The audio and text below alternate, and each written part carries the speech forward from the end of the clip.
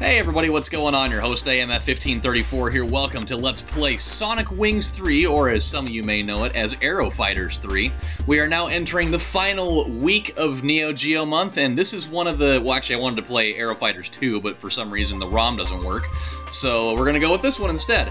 This is actually one of the main reasons why I wanted to do this Geo unit in the first place, because I love the Aero Fighters games, and Blazing Star. Those were like the two primary reasons for this whole thing, but yeah. So, with this fairly relaxed and kind of mellow-sounding intro that's going on here, let's get down to business.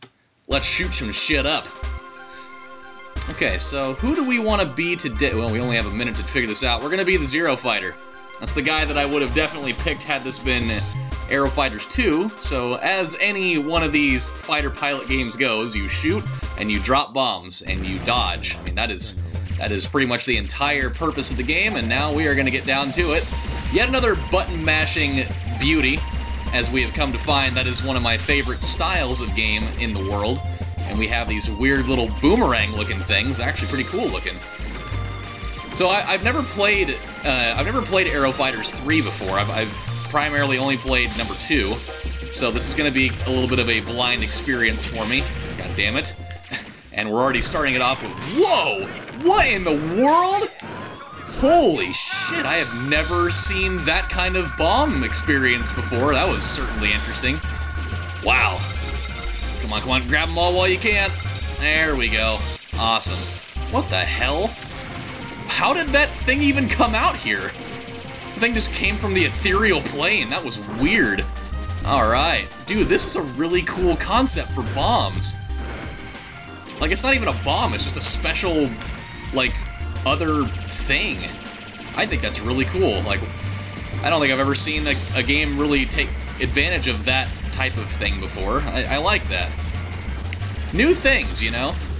God, I'm fucking starving right now. I got home from work a little while ago, and I haven't really eaten anything besides a bag of chips today, and so I am just, like, I'm physically dying. Like, my stomach is...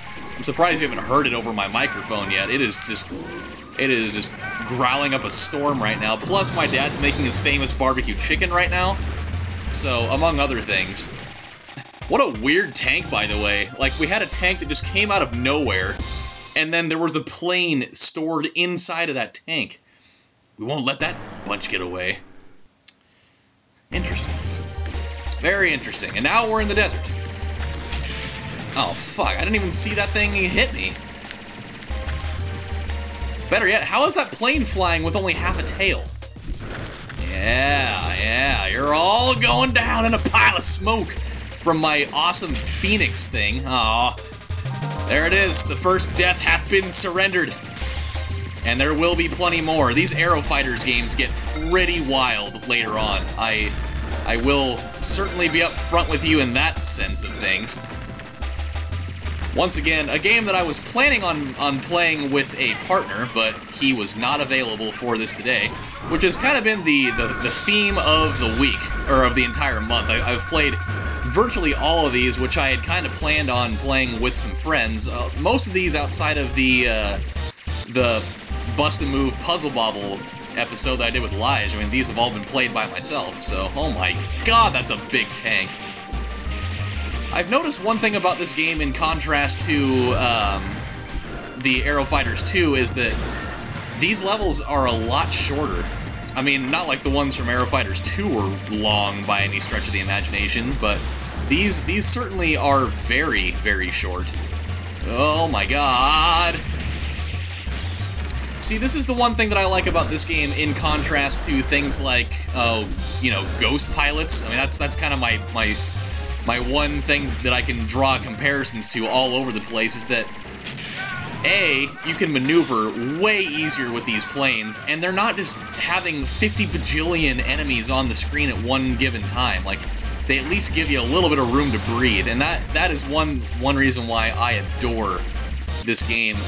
And, you know, games like Strikers 1945 over games like Ghost Pilots. Whoa, what the hell was that? That little F thing was just like this giant kaboom everywhere.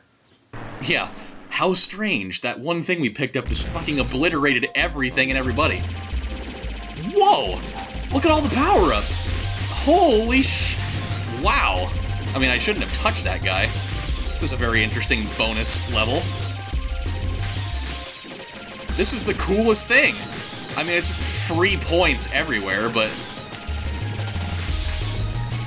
this is one of the more obscure bonus levels I think I've encountered in a while. Huh. How strange. I mean, I'm down with it completely. Like, that was certainly interesting. I mean, usually there'll be, like, the bonus level they had in Aero Fighters 2, if we're gonna, since we're kind of in the mood to compare things everywhere, because that's what human beings have to do. We have to compare everything for one reason or another, which is one reason why I don't know if I'm really down with the YouTube channel Watch Mojo or not. I mean, it's like comparison central everywhere. They have a comparison for fucking everything. But, I mean, that's what human beings do. We compare stuff because that's just what we do by nature. Like, if there's a basketball team, for instance, because I'm watching the playoffs right now, like, well, I think that this team's better than this team, or I think that this player's better than this player. When in, like, it's like the Kobe and LeBron debate. Like, they're two completely different players. Or, you know, LeBron and Kevin Durant. They're completely different players, but people feel the need that they have to compare them anyways because, you know, people can't be satisfied with there just being two players that are really good. Like, it has to be like, well, but one of them has to be better than the other one. So it's just, you know, that's kind of how it goes. But yeah, in the like I was saying before we got sidetracked completely on going that direction with things, Aero Fighters 2, the little bonus stage they had there was just this giant slew of planes everywhere, which every time you killed one of them, it gave you one of those little power-up things. So, I mean, it was a similar idea, but they executed it differently. This one was just the one plane that is just the end-all, be-all for fucking everything there. It just gave you 50 trillion... oh, it's this guy again. Yet he just doesn't die. Yet again, a plane inside of a plane. Not like that's not impossible. There are certainly plenty of situations where there's planes inside of planes. What are the name of those planes in the Army that they use that transport other ones? Or were they C-130s or something like that? I don't know the name behind it, but they're like fucking huge, and you can store all sorts of things in there. I feel like this game is like we're already well over halfway through this game. We've already gone through like a shitload of different levels. I feel like I should probably stop this soon. Okie dokie. That tank was actually really well hidden down there. He was just kind of chilling out there. Oh god, oh boy.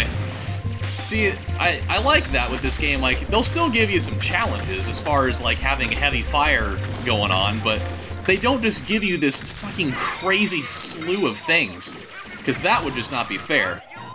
Okay, so this is what we're going to do. I have this weird feeling in mind that this game is a lot shorter than I'm thinking it is. So this one's not going to be the traditional 10, 11, 12, 13 minutes like some of the other ones were.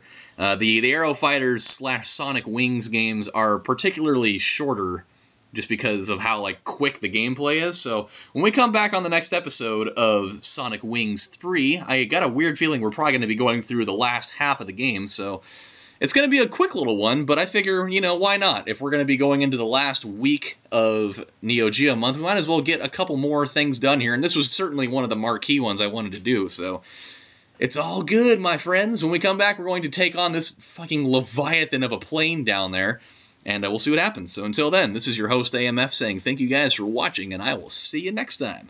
Bye, guys.